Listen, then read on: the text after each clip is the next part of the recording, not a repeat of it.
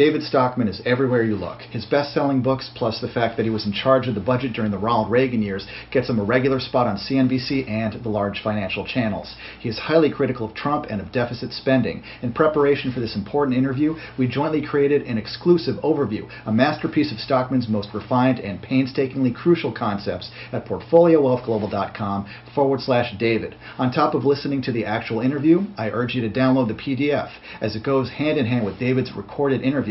It's critical reading if you want to avoid the fate of tens of millions of Americans who will not be ready when the moment of truth comes. That's portfoliowealthglobal.com/David. Enjoy this important interview.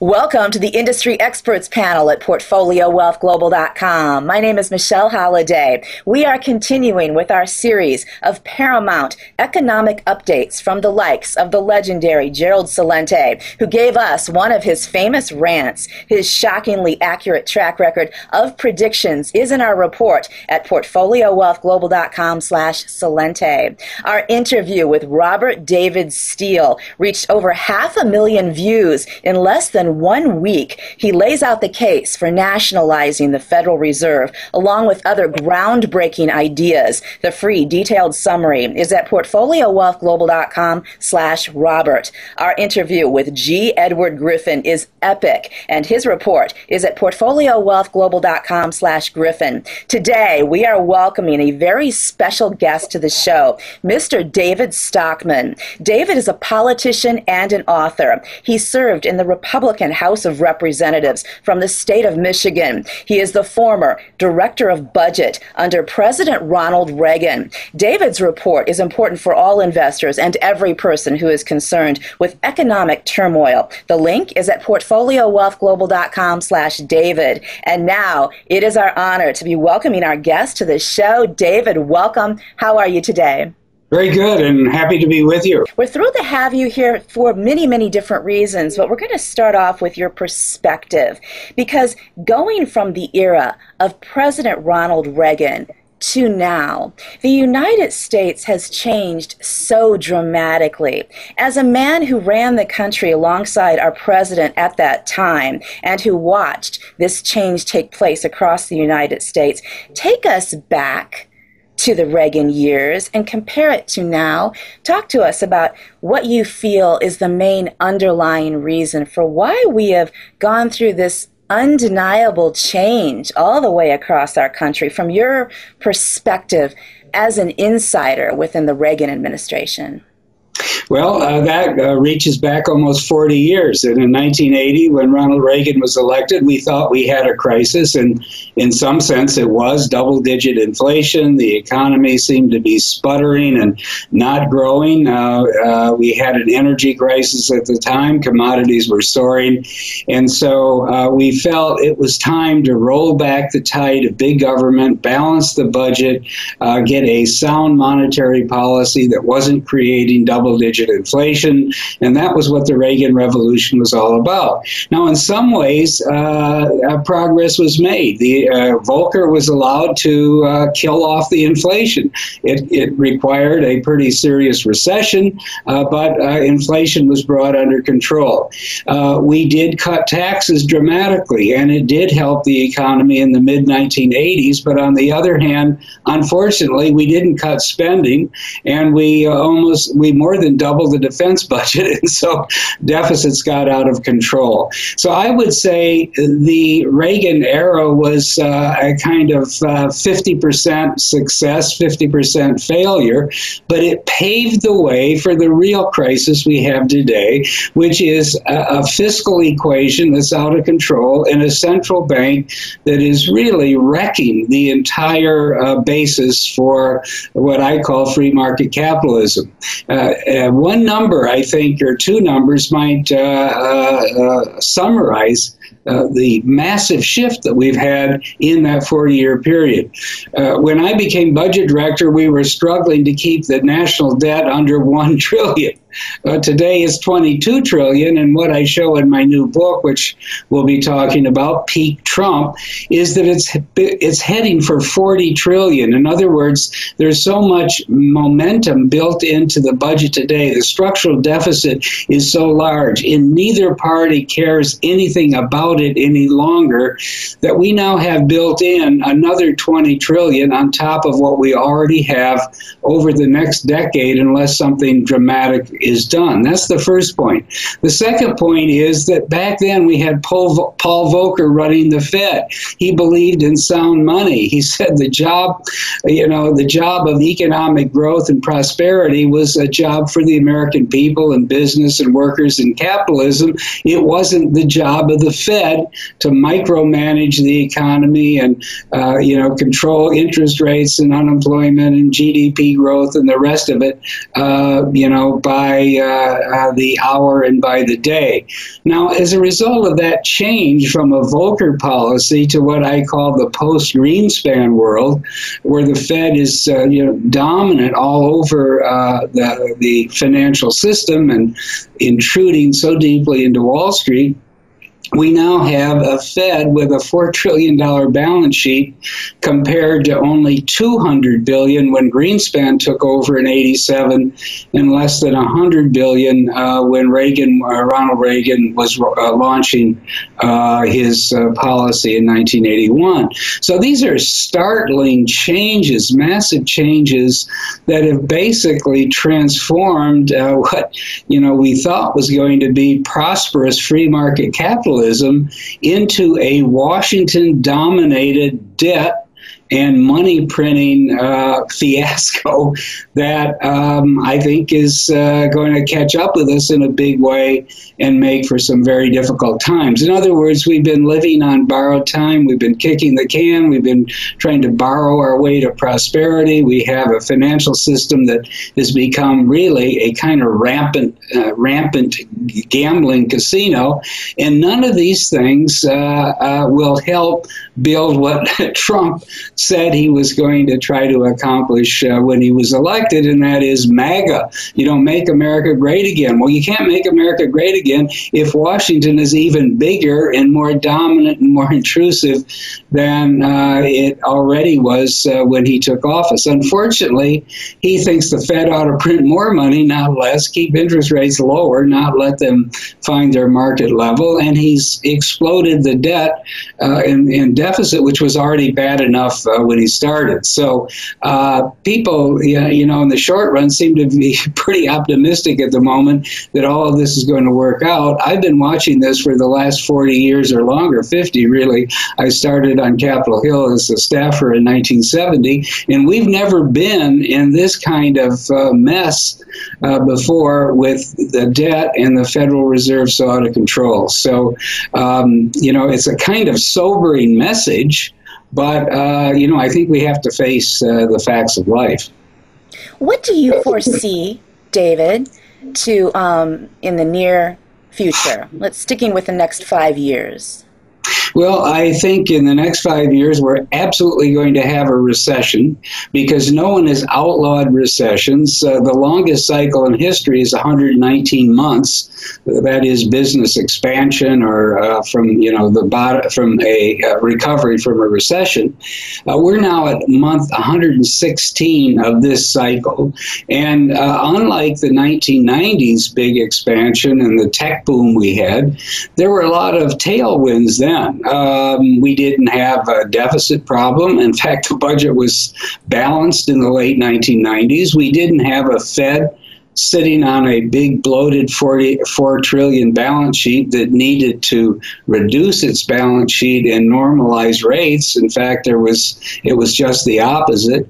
If we look around the world, we didn't have what I call the red Ponzi in China today with 40 trillion of debt, tottering and desperately trying to keep its balance. Back then, they were just getting started with the boom, and so that added to strength in the world economy. And even in Europe, the single currency was just being launched. So they had plenty of room, to borrow and spend and create prosperity, at least in the short run. Now, today, we're in the opposite condition everywhere. China's a problem. Europe's a problem. The Fed needs to normalize. It's going to be forcing interest rates up and, dislocations in the financial market, and the deficit's out of control. So when you have all those things going against you and you're at month 116 of the second longest expansion in history now, you can absolutely be sure that something is going to go wrong. Some black swan is going to show up some morning unexpectedly, because that's what black swans are. We're going to hit a recession, and that's where the rubber's going to meet the road, because in the next recession, we're going to have $2 trillion plus annual deficits. This year alone, the Treasury will borrow $1.2 trillion, and we're allegedly at the top of a long business cycle and a healthy economy. Well, imagine what happens when the next recession hits and revenues collapse and we have to start spending for food stamps and all the rest of it again. We're going to be so deep in the soup that Washington will be in crisis and paralysis about how to cope with it. And there will be a huge, in my judgment, hue and cry. How did we get here? How did we drift for 20 years and do nothing about it? And remember, when we started this century in the year 2000, the federal debt in the year 2000 was only about $4 trillion. It's $22 trillion now, and as I say, it's heading for 40. And everybody's just ignoring it because the Fed has been buying the debt, and the other central banks of the world, that is, they've been monetizing it. And of course, when you have an artificial buyer, an artificial bid for all this new debt being issued by the government, for a while you can get away with it because those big multi-trillion purchases under QE essentially tip the scale in favor of lower yields and higher bond prices.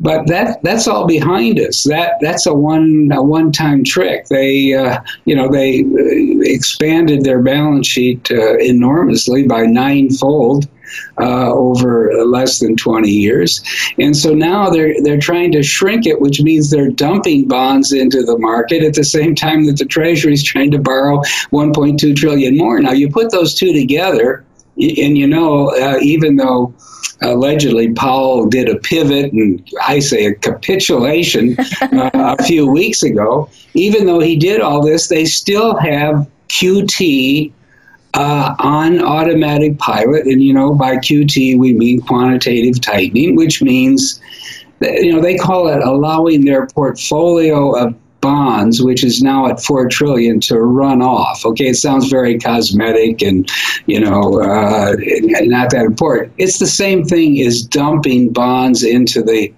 Wall Street trading pits, because if you don't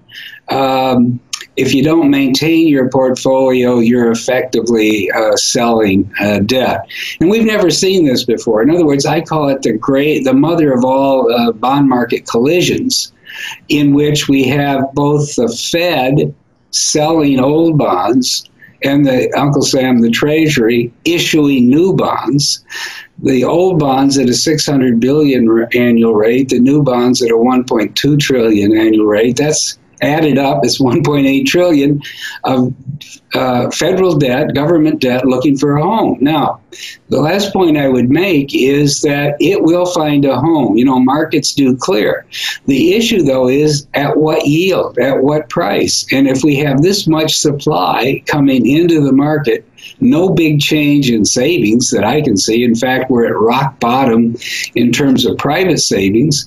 We're going to have a real dislocation. In other words, yields will go up, and that will be a huge problem because the entire stock market is predicated on ultra low interest rates forever and ever as far as the eye can see. And what we're facing right now is the truth that interest rates have to normalize over time once the central banks stop their huge bond buying, which essentially is happening at the present time. Do you think that the world would be better off without central banks? Well, if you look at the big picture, I would say yes, because, central banks pretend that they're in what I call the monetary central planning business. Now, they want you to believe that, they're just there to help out and nudge things along, but that isn't the way it works anymore. They target the inflation rate to the second decimal point. What are they talking about? We're not at their 2.0% target. First of all, there's no proof anywhere, empirically or historically, that 2% inflation is better than 1% or 3% or 0%, which is really the way it should go. So the target is totally suspect, and it's an excuse for them basically to print money and hold down interest rates and, meddle in the financial markets. But then secondly, after they've set up that ridiculous target, they pretend if they're only at 1.8, that's some kind of big shortfall, and they got to lean in to the financial system and force interest rates down or keep them down in order to get their target. This whole thing is ridiculous. It's the same thing is true with their unemployment. I mean, they say we're at full employment. Well, if we're at full employment, why do we still have emergency, monetary policy? And clearly, when you have the federal funds rate at 2.4%, which is barely above inflation, that's an emergency low rate. When you have a balance sheet of $4 trillion, which is about 10 times bigger than it was at the turn of the century, that's still an emergency.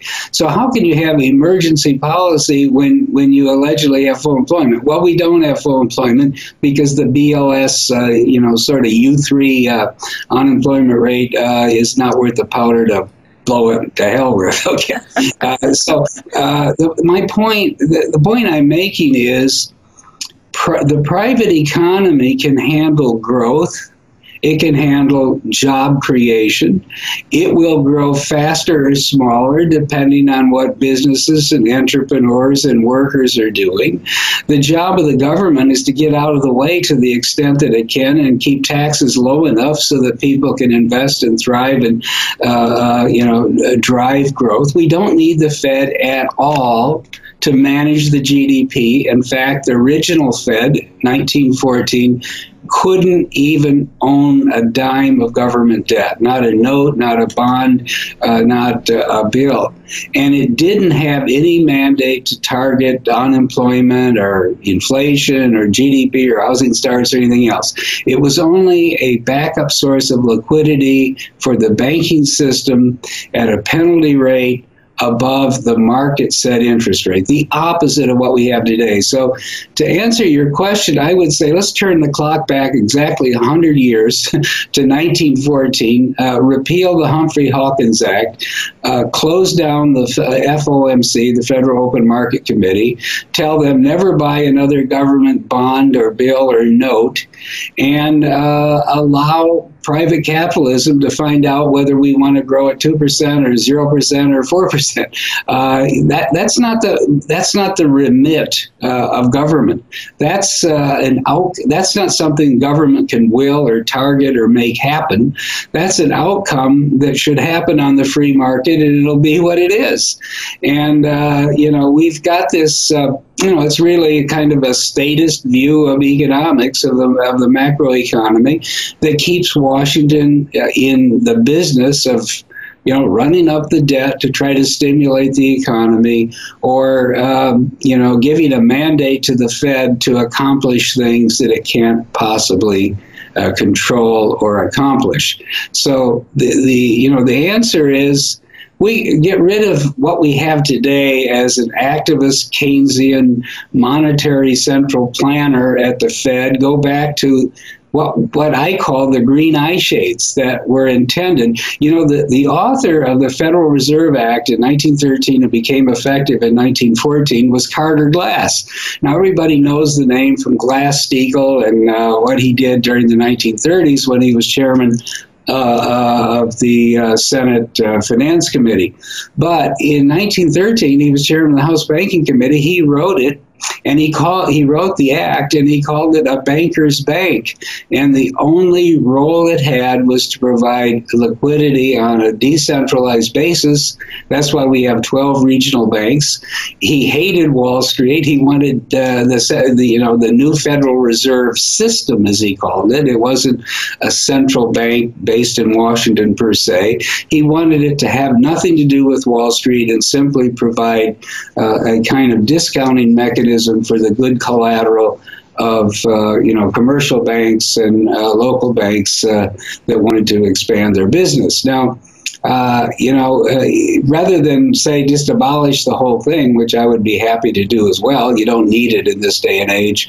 At least we ought to go back to the Carter Glass Bankers Bank and get the Fed, repeal Humphrey Hawkins, and get the Fed out of Wall Street and the financial markets. Because remember this, the financial markets, the bond market, the stock market, derivatives, and the rest, that is the lifeblood of capitalism. If you don't have well-functioning, healthy, balanced, disciplined financial markets, growth isn't going to happen out there in the hinterlands or in Main Street very well either. And so what we need to do is get the Fed out of Wall Street, out of the capital markets, allow the free market to set the price of stocks, the interest rate on overnight money or 10-year money or 30-year money.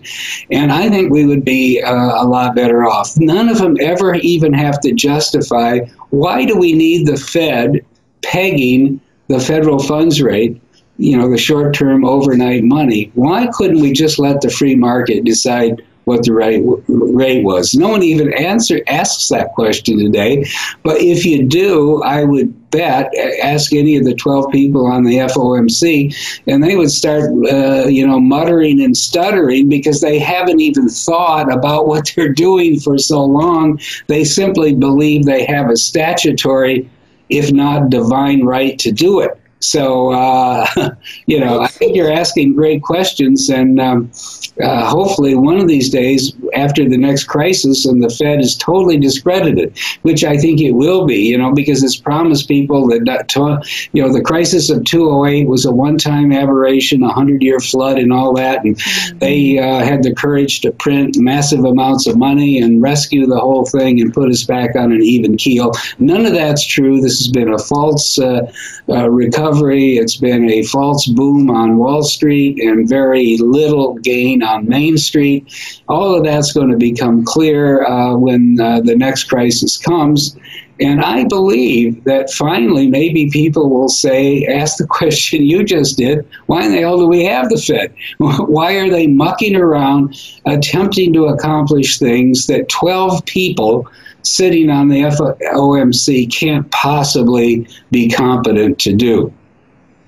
You used a great term. It's as if they have a divine right to come in and take all of our money, use all of our money the way they want to use it, lose all of our money the way they want to lose it, and themselves become very wealthy, while our country, the majority of our country, is truly struggling, while we're being told that we owe trillions and trillions of dollars. It's just, I'm almost speechless at this, and the numbers that you've brought up just since 2000, the change that's happened so fast. Right. Well, I would say on that, there is one comparison that tells you everything you need to know about how phony this recovery has been and why basically the Fed is lying or dreaming, one of the two. If you want to take a darker view of it, you could say they're knowingly lying. If you want to be, somewhat, give them a break, you could say that they're dreaming. But here are the facts. If you go back to right before the crisis, the fall of 2007, because remember the crisis really struck in the summer of 2008. If you go back to the peak before the crisis, and you look at the NASDAQ 100, which is really the leading edge of this whole huge stock market tech oriented boom that we've had on Wall Street, and you take the inflation out of the index, so it's, apples to apples, not inflated. The index for the NASDAQ 100 is up 200% in the last 11 years, from late 2007 to the fall of 2018. 200%. Now that's Wall Street. That's a huge boom, because that's even after inflation taken out. Go to Main Street. Industrial production today is only 3% higher than it was 11 years ago. That's nothing, okay? The total labor hours used by the private economy today is barely 7% above where it was 11 years ago. Real median household income is 0% above where it was 11 years ago. So what I'm saying in a word is Main Street has been flatlining, barely creeping forward, if at all, and Wall Street has been booming, this 200% gain in the NASDAQ index, and that is an unstable decoupling of finance from economy, of Wall Street from Main Street. It's not sustainable. And in the long run, stock prices and bond prices and financial assets have to be anchored to the real economy, of production and income and GDP and all the rest of it. They're not. So that's why I think we're on the edge of some big reckoning here, if you want to use that term, where this bifurcated economy, flatlining on Main Street and booming bubbles on Wall Street, are going to have to be resolved. That brings me to the next question. Is there any correlation between the stock market and the U.S. economy truly, with the top 10% of households owning about 90% of equities trading? So for 9 out of 10 Americans, this so-called bull market has very little meaning. What are your thoughts about that? Yes, that's a very good question, and I think you've hit the nail on the head. Another way to look at it is, let's look at the Fed puts out these numbers called the net worth of the household sector. That's all, 120 million households in America are families. Now, if you look at it in the aggregate, it seems like we're doing tremendously well, because if you go back to the pre-crisis peak, it was about $67 trillion in net worth. Then it dropped during the crisis, and now it's come all the way back to $107 trillion. All right, so what the aggregate tells you is that the net worth of all American households has improved by $40 trillion, which is a pretty big, staggering number. You would think. Since 2007, since the pre-crisis peak. So I'm not even measuring from the bottom. I'm just saying, if today's the peak of this cycle, peak to peak, 40 trillion. Now that sounds really good, but here's the problem.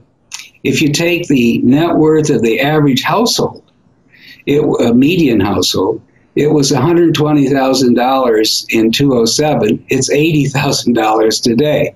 So the average household is lost. This is in real terms after inflation. The average household is lost 1/3 of its net worth, even though the total household sector is up by 40 trillion. So how did that happen? The answer is the top 1%, the top 10% got it all. That's the problem, right? That's where it all went. So now, I don't believe that it's the job of government to manage income distribution. In a free market capitalist system, some people are going to be very productive and wealthy and also lucky, or they might invent, the next greatest things in sliced bread. And other people will have an average amount, and some people will have very little, if any, net worth at all. That's just the way it works. There's nothing wrong with that. But if we go from 1987, when Greenspan started this whole current era of what I call monetary central planning, excessive money printing, if we look at the last 30 years, we see something that's happened to the income distribution that is not a natural outcome on the free market, but is a artificial consequence of what the Federal Reserve has been doing basically to inflate Wall Street. Here are the key statistics. And this is quite amazing. If you go to 1987, the top 1% had 34% of the net wealth of our society, of the households in our society. The bottom 90% had 34%. Okay, so the top 1%, the bottom 90% had the same slice, about a third each, and then everybody else had the balance. Now, here we are today. The top 1% share has gone from 34 to 40%. The bottom 90% has gone from 34 down to 20%. So today, the top 1% owns twice the amount of national wealth as the bottom 90%. Now, that isn't a natural consequence of whatever's happened in technology and private capitalism in the 30 years in between. That's a consequence of a Federal Reserve that has gone from the Volcker idea that it's simply a backstop for the banking system and needs to get out of the way and not inflate the economy or try to overly manage it, to what we have today with Powell and Yellen and Bernanke, who believe, they're in charge of running the entire U.S. economy. But they're not improving on what capitalism would do on its own.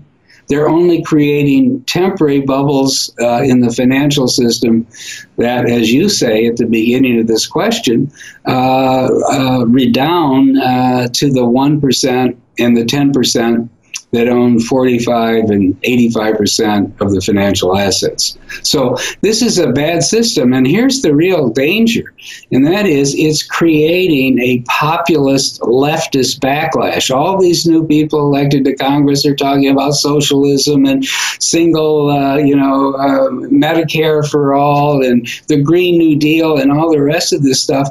The Fed has pretty well wrecked the U.S. economy, but if these people take power in 2020, which is very possible in my view, they'll finish the job off, okay? So ironically, by allowing the Federal Reserve to get out of control, it's created such a artificial imbalance of wealth that in turn, that is stimulating this left-wing populist uprising that could really be a tremendous danger and harm to our prosperity going forward. It's terrifying. Yeah, it kind of is. And, the only thing I wonder, we can talk about this, and it's pretty obvious. Look at this new crop of people elected to the Congress. Look what they're talking about. You look at the wealth figures that I've just cited. None of this is a secret like it's sneaking up on us. It's plain as, the nose on your face, I guess. And yet all these people down in the stock market, these robo-machines and day traders, seem to think it's just blue skies ahead, just keep, boosting stock prices as if they're capitalizing for the indefinite future a solid, stable, disciplined economy. And we have the opposite. It's not solid, it's not stable, and it's not disciplined. It is bubble-ridden, it is debt-ridden, and we're at a business cycle that's about ready to roll over into the next recession. So I wouldn't be pricing earnings at 25 times, I wouldn't be using a PE of 25 times earnings in the face of in the jaws of what we're facing today. But that's another reason why there's going to be big trouble going forward. The market is way, way overvalued. We're going to have another big thundering collapse. I don't know when, but one of these days. And we'll just be back in the soup again. It's akin to the fall of the Roman Empire. It's almost like they don't see what they're doing because they're taking a massive amount of people, making them incredibly poor, taking away their dreams, making them angry so that they want to take away from the rich and they don't want to work for anything because they can't find a job. So here come the leftists with their socialism, free everything for everybody, And free stuff for everybody, right? Yeah, I know. Well, so in some ways you can blame, I blame the Republicans and I blame the conservatives. I'm one of them. I'm kind of a true free market, hard money, libertarian, fiscally oriented. But I think the Republican Party has betrayed their principles because, do you see any Republicans down there doing anything about this out-of-control deficit? Have any of them said, what's wrong at the Federal Reserve? Why are we filling it with these lifetime bureaucrats and Keynesian PhDs who are perverting the whole nature of our capitalist system? Are any of them asking these questions? No. They're more interested in seeing what country we can invade next or what regime we can change. And now they're all over the place with Venezuela today as if it was our decision to make as to whether they had a fair election or not. I don't know if they did, but let them work it out. It's not any skin off our back. Venezuela is absolutely no threat to America, okay?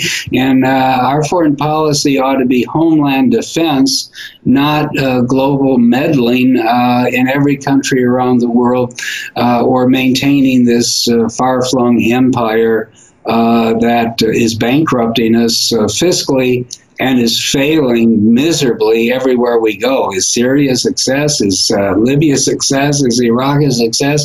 Yemen is a genocide, and yet we're basically supplying the weapons to the Saudis to do that.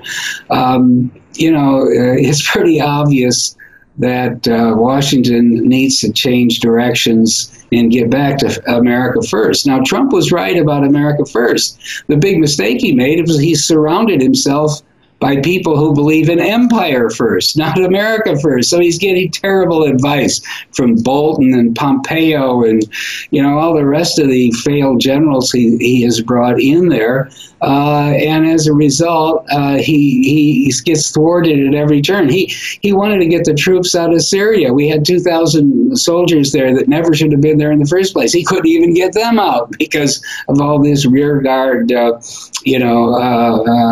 action against what he was trying to do and the frustrating efforts they made to thwart his objectives. So that's kind of what I've talked about in Peak Trump, my new book, and that is he wanted to do the right thing by reining in the empire and going back to some homeland defense, America first idea, but he got thwarted at every turn by the deep state and the military-industrial complex and all the generals and the neocon interventionists who make a living finding a crisis in practically any country in the world, on the one hand, and domestically, he took himself hostage by embracing this crazy bubble and by bloating an already bad deficit and national debt that he inherited. So I don't think it's going to work, and that's why I use the title Peak Trump. It's behind us. He already peaked, and I'm afraid it's downhill from here. David, what would you do if you were in his shoes right now? The flippant answer would be to quit, Besides quit. Don't but quit. I guess but the Donald is not about to do that. I would recommend that he take a few weeks off and sit down with a clean sheet of paper and try to figure out exactly what he's doing and bring in a new set he needs to clean house at the Fed. He needs to clean house in the White House. He's got terrible economic advisors who are telling him all kinds of nonsense that, won't be achievable or realistic, and rethink what the problems are of the country and how we can truly make America great again. How do you make America great again? You shut down the Fed. How do you make America great again? You shut down the empire and you slash the defense budget from $720 billion to maybe $250 billion.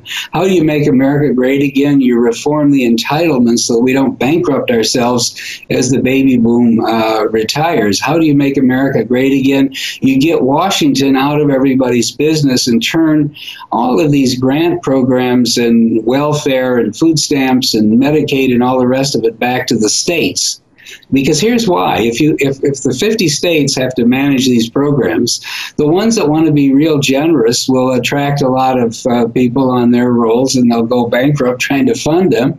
And the states that want to have a disciplined approach to workfare and to helping people that need it, but keeping those off that don't, will have a lighter tax burden. And the next thing you know, the competitive process of what Brandeis once called laboratories of democracy, the states, will solve the welfare problem. You can't solve the welfare problem in Washington because everybody comes to Washington and thinks, some other state will pay the tab, or we can borrow it, and future taxpayers will pay the tab.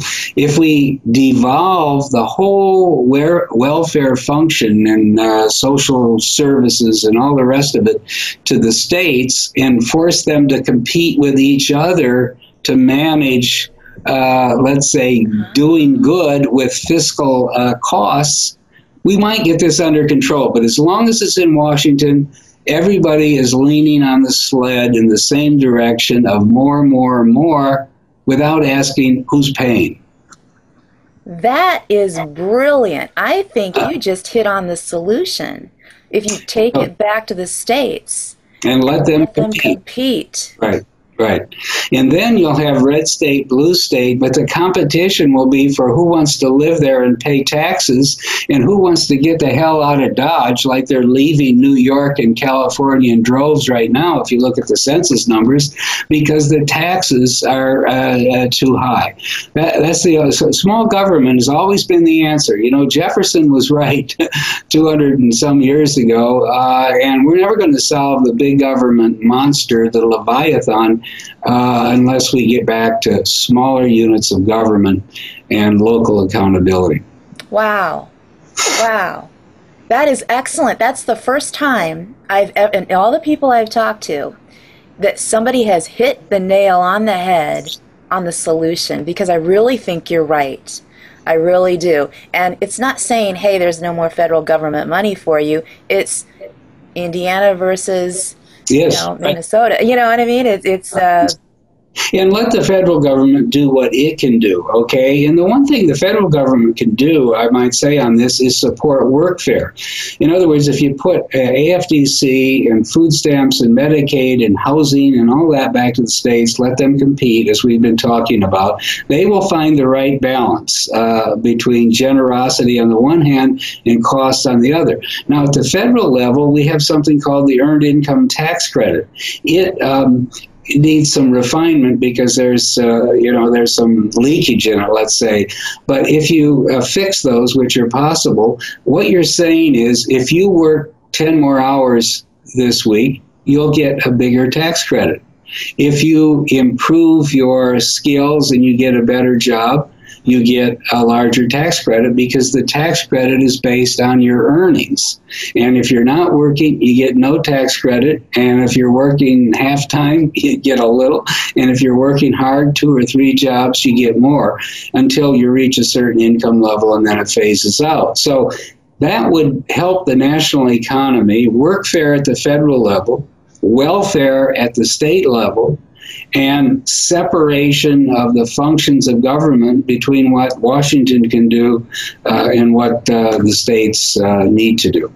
Very nice. It's almost the opposite right now. The more you work, the more you're taxed. That's right. It's like, why should you do it? You get it taken away. Right. Now, David, with what's coming, this is unsustainable once again with what the banks have done. Should the federal government bail out institutions like they did in 2008? Or this time, President Grant, they came to President Grant and said, back in the day and said, hey, we've done it, we need a bailout. And he said, no, figure it out yourself. Should we do the same thing? Of course. The biggest mistakes that we've made, by that I mean Washington in the last decades, has been the bailouts over and over, and then that culminated in the $700 billion that they pumped into Wall Street, and then bailing out GM and Chrysler and the auto industry. that is the opposite of what is required for capitalism to prosper. You have to have winners and losers. You have to have financial discipline. You have to have consequences if people build up too much debt, or they take too big a risks, or they have just a product that nobody wants anymore. And so we need to get out of the bailout business, the bailout state. 100%. It should never happen again. And it wouldn't have happened, frankly, if you wouldn't have had all these people from Wall Street and the Keynesians at the Fed running around with their hair on fire, Bernanke and Paulson and the rest of them, in the fall of 2008, convincing George Bush, who didn't know much, that we were going to go down a black hole. Remember, he said, if we don't do something, this sucker's going down. That's what George Bush said, because he didn't know any better. He was getting extremely bad advice, and we can't do that again. Now, am I optimistic that if we have another crisis that they will allow nature to take its course and markets to clear and discipline themselves? I'm not very optimistic. But on the other hand, they promised this was a one-time expedient. It was a 100-year flood. It was a ultra emergency. We'll never do it again. And I think there are going to be a lot of people, including some of these progressives and lefties who were elected, who will say, hey, you were lying last time. Why should we believe you this time? So maybe there's a chance for an odd coalition of the libertarians on one side and the anti-Wall Street progressives on the other side to stop this. We'll have to see. That could work in our favor. It's sort of an odd equation, but very interesting possibility right there. Now, David, is Donald Trump the favorite for re-election? People seem to think so at the moment, but here's what I say. He was elected, he was sworn in January 2017. That was month 90 of a long, weak business expansion. He was elected for a 48-month term, right? 4 years. So that means that if at the end of his term, we'll be in month 138 of a business expansion that started in June 2009. We have never been there before in all of history. There's never been a business expansion that lasted that long. A recession came along, a crisis came along, a black swan came along. I don't believe that Trump is going to make it to month 138 without a recession and a crisis. And I'll tell you what, if there is a recession and the stock market falls apart, which I'm pretty sure is going to happen, he won't have a snowball's chance of being reelected. Wow. And do you think that's going to happen before 2020? Yes. How interesting. You know, as a reminder for everyone, we've published an extensive free report about Mr. Stockman's amazing predictions and key insights. The link is at portfoliowealthglobal.com/David. David, this has been an amazing interview. Now, you recently published a book that you've mentioned. Please tell us all about it and how to follow your work. Okay, well, two ways. The book is called Peak Trump, as he's peaked, The Undrainable Swamp and the Fantasy of MAGA, Make America Great Again. And the book basically goes through many of the things that we've talked about here today as to why we're in such deep trouble. He inherited that trouble, but unfortunately, on foreign policy, he's being stopped by the deep state, and on domestic policy, he's doing the wrong thing, making everything worse. The second thing is I publish daily something called David Stockman's Contra Corner. It's a daily commentary on Washington, Wall Street, international economic developments, central banks, all of this complex of stuff that's, impinging on the world that we have to cope with. So those are the two things you can, Google and find either one of them. The book is on Amazon, and you can find my blog on Google. You know, David, I'm just curious. Since you see this fall coming before 2020 and you believe that it's going to derail the president's re-election bid, who would you predict will win the presidency in 2020? Well, the Democrats, a good question. And the Democrats so far seem to have about 25 candidates. Yeah, I know they do. By the time we get to the primary season, I say they'll have 30 candidates plus Mickey Mouse, okay? And I think any of the 30 could, if we have another recession and the big stock market crash, any of them will win, including Mickey Mouse, okay? So we have to be prepared for a Democratic recovery, a Democrat recovery, a landslide, possibly in 2020, and it'll take the stock market down, and people need to, you can say, well, I'm so smart, I'm going to watch this by the day, and when I see the handwriting on the wall, I'll get out of Dodge. I think that's a very dangerous thing. These markets are so artificial, they're so manipulated that when the thing goes down, it'll go down so fast you won't be able to get out of the way. So I say the odds of a recession, of a stock market crash, of a democratic recovery or even landslide in 2020 are so high, and those three things together will take the stock market from 2,700 to almost 2,800 where it is today, the S&P 500, to half that level. You might as well get prepared now. Keep your powder dry, liquefy your assets, and when the crisis comes, there'll be an opportunity to buy a lot of good things at a fraction of the price that's being, offered today. Wow, excellent. David, thank you so much for taking the time to come on the show today. Glad to be with you. It's been an amazing interview. Mr. David Stockman, author, economist, and former U.S. budget director under President Ronald Reagan. For the Industry Experts panel, I'm Michelle Holliday at PortfolioWealthGlobal.com.